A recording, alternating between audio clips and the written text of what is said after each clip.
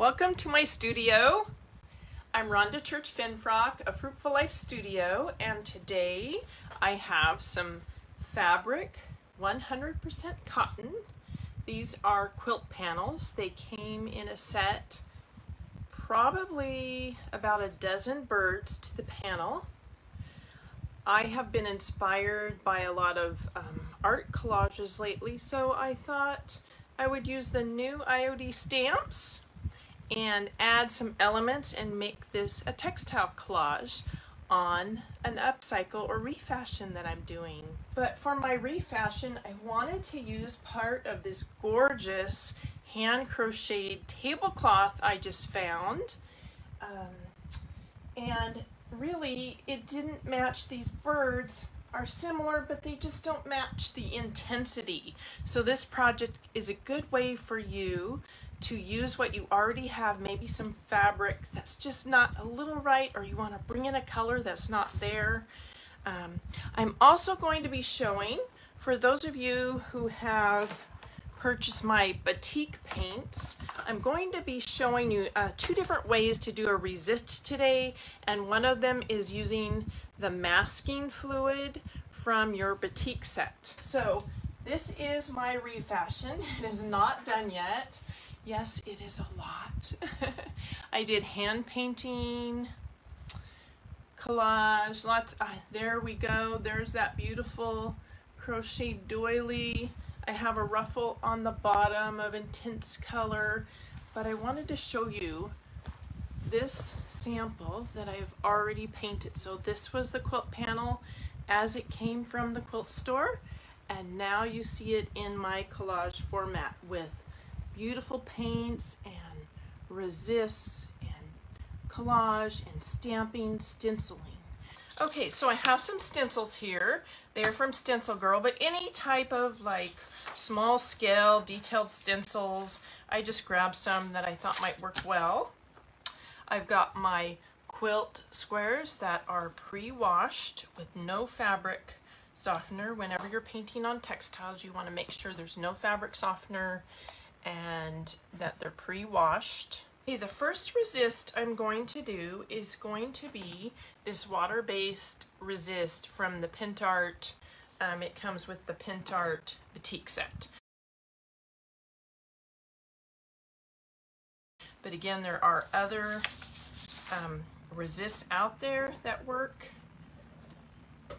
Okay, these are for my customers that have purchased the set. I wanted just to do a demo of one way that I use these.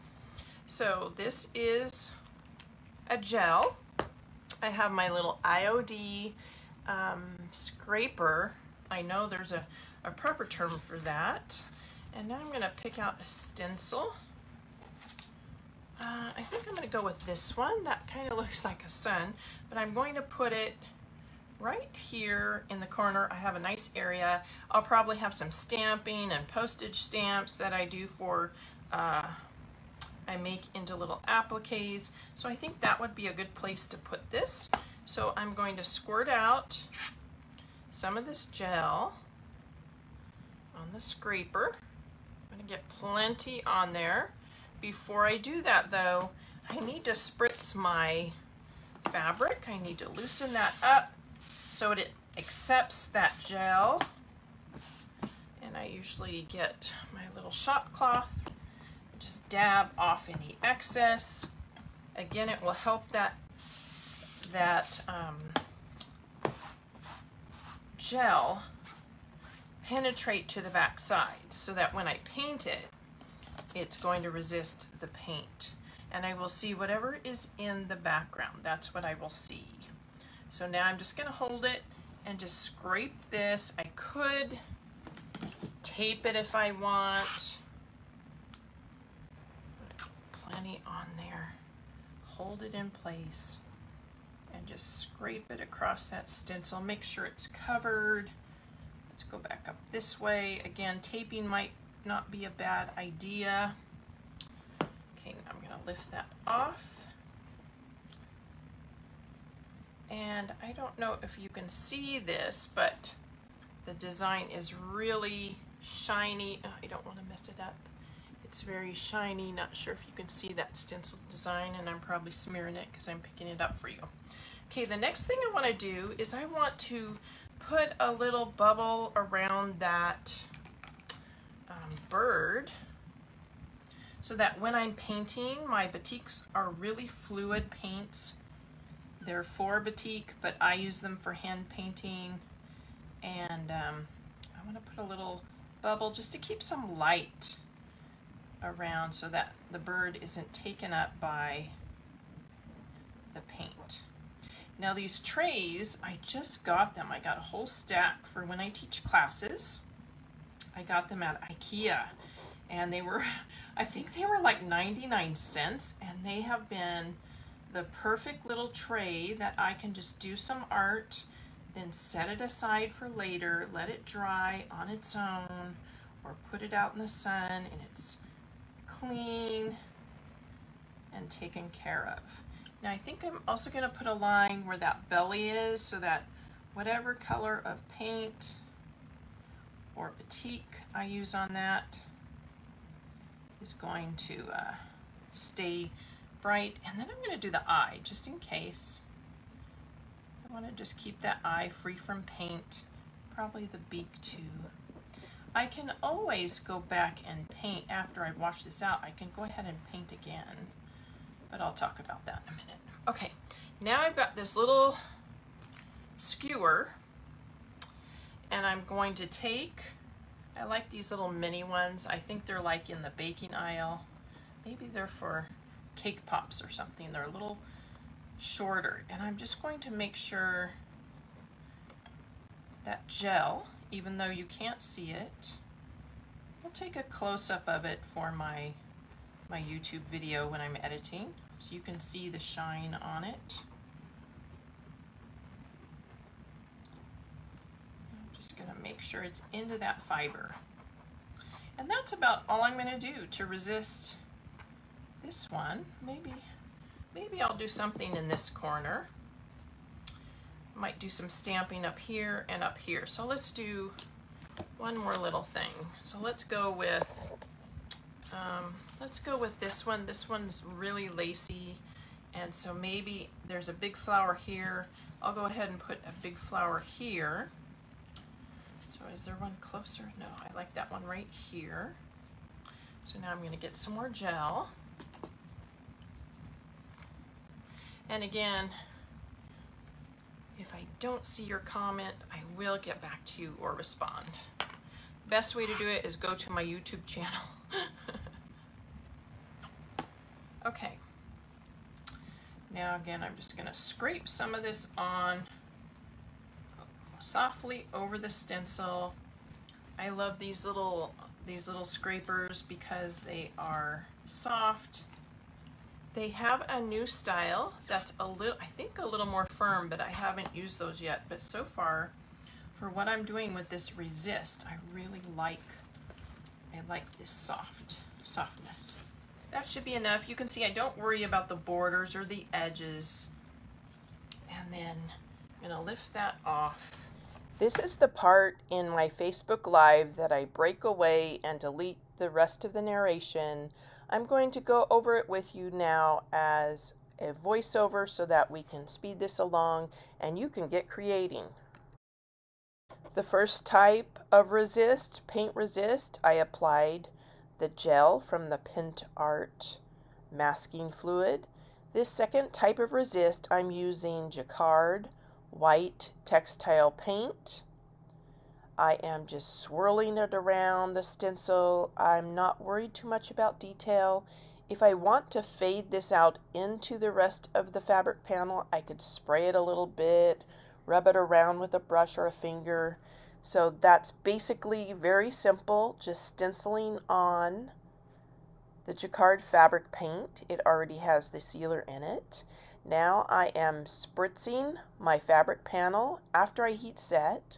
The heat setting is the important part. You don't want to reactivate any of these water-based products. So heat set everything in between all your layers. Now I'm just washing on some of that batik paint in the places that I want a washy watercolor background.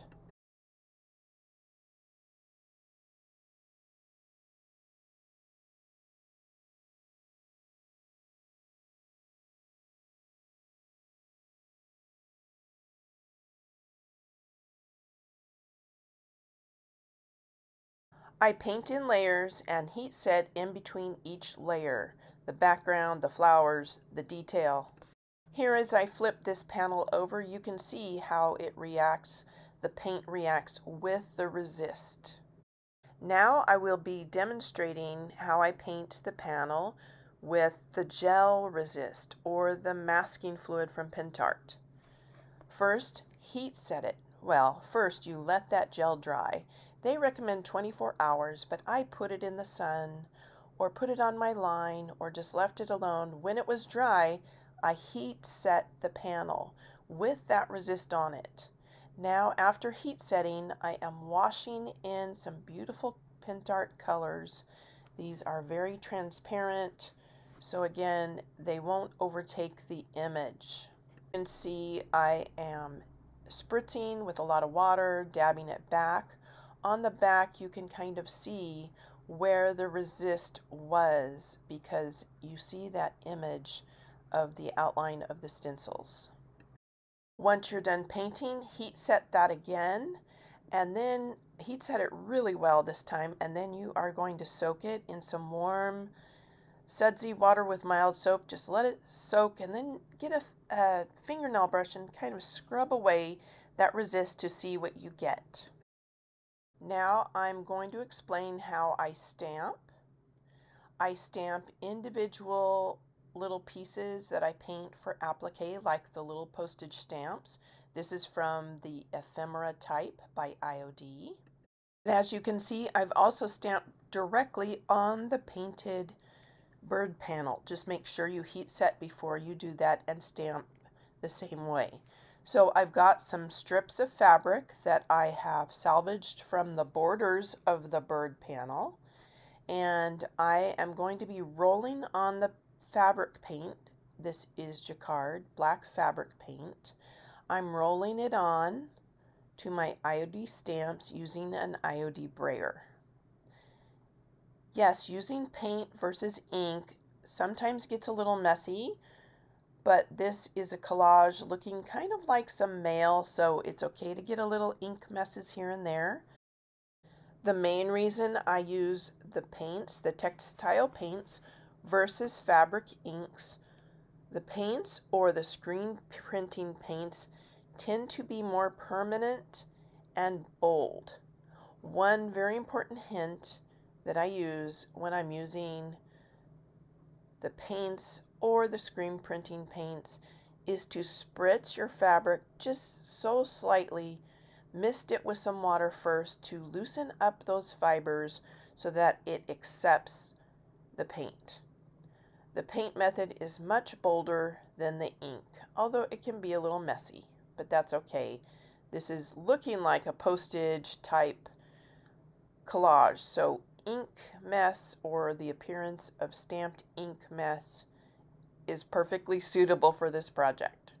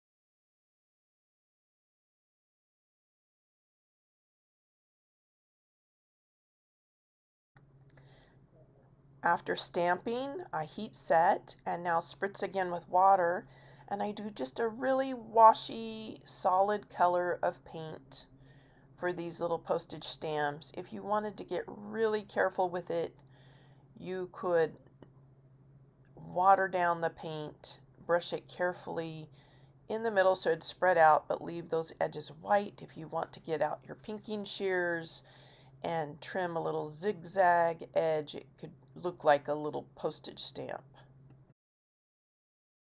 And as I'm doing the narration, I remembered I have the cutest micro pinking shears that I got off of Amazon. I'll list those in the descriptions as well. They're really fun for little tiny collage projects like this.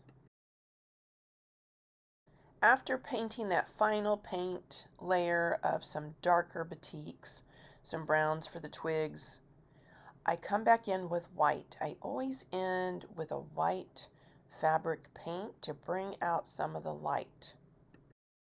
Once you're done with your resists and your stamping and your painting and your heat setting, it's time to use all these pieces into your fabric collages.